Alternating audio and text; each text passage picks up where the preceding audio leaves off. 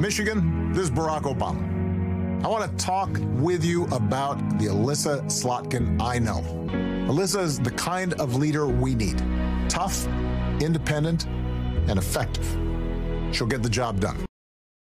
Former President Barack Obama in the home stretch of the election season, throwing his weight behind a handful of Senate races, including in the battleground state of Michigan. Democratic control of the Senate in the next Congress hangs by a thread. Republicans only have to flip 2 of the currently Democratic-held seats to gain the majority in the Senate, and they basically already have 1 in their column, the seat being vacated by West Virginia Senator Joe Manchin.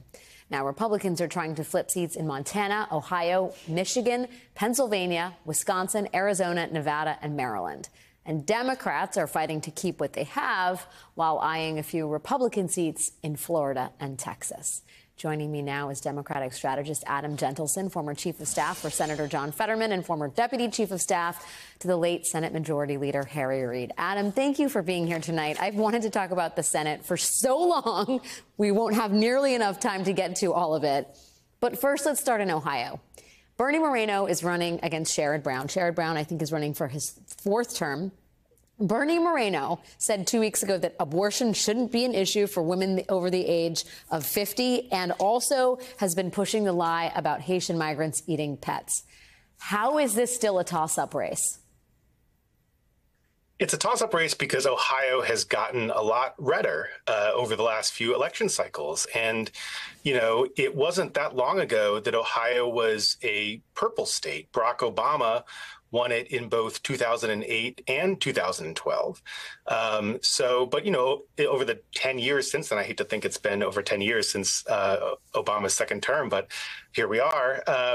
It's gotten a lot redder, and that's why it's a toss-up. Sherrod Brown is an incredible senator. He's an incredible fighter for working people in Ohio and across the country. And the reason this race is competitive, the reason he's ahead right now, is that he's such a strong fighter, but he's fighting against very strong forces pulling to the right in that state. And I just want to say one thing about that Bernie Moreno quote that you mentioned on abortion, especially.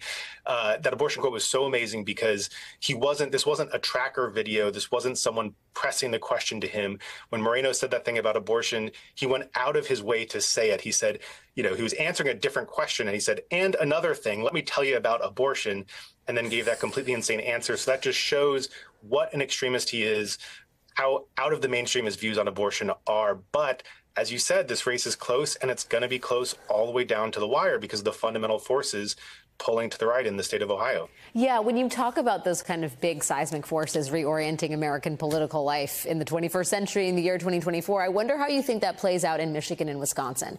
In Michigan, you have Alyssa Slotkin, who Barack Obama did that ad for. She had an 8-point lead in August, which is now down to a 4-point spread. In large part, that's due to independent voters who seem to be, in the words of the Cook Political Report, coming home for her Republican opponent, Mike Rogers.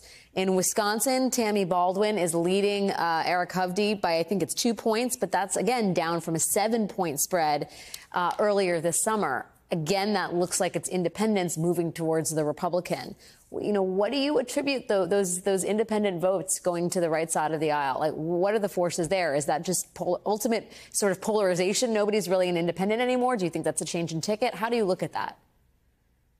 Independents still exist, and undecided voters still exist. The fact that they don't exist is sort of a myth of our culture right now.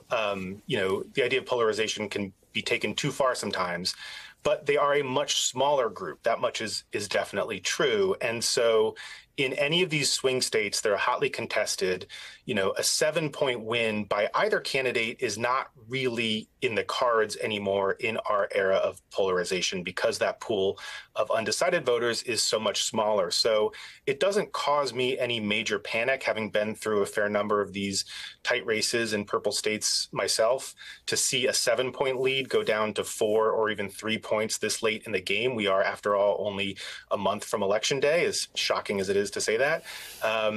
But, you know, that pool of small undecided voters is going to break, you know, 2/3 in one direction or 3/4 in one direction. And I think that's what you're seeing here, is that those leads are shrinking, but they're being maintained by the Democrats. And so some undecided voters are coming home to Republicans, but enough of them are coming home to the Democrats that they're still able to hang on to these statistically significant leads that I think ultimately will be what brings them to victory. It'll be tight, but they'll make it. So that might be a ceiling in terms of independent movement, rather than a suggestion that it's going to continue to swing in Republican directions as the days tick on. I got to ask you about Texas, because I think there are probably a lot of people in the world that would like to see Ted Cruz take his nameplate off the door in the Senate.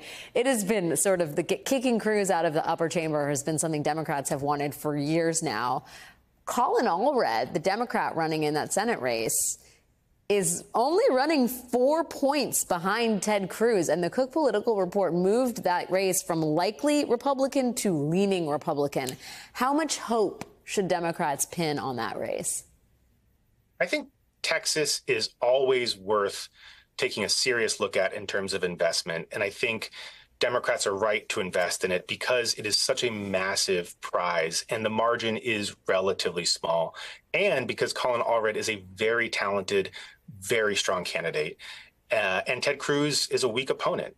So it's worth it because it is such a prize in terms of electoral votes. It's such a prize in terms of culture and what it would mean for the Democratic Party to be able to claim both California, Texas, and New York as the three most populous states in their column. So, Democrats have some money to spend right now.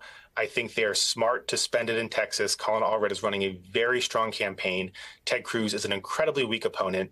His popularity numbers are in the toilet, rightfully so. He's done nothing but preen and advocate for extreme causes since he's been in the Senate. He's done nothing to serve the people of Texas. This is a good race. This is a race worth investing in. And who knows, we may see a surprise on Election Day.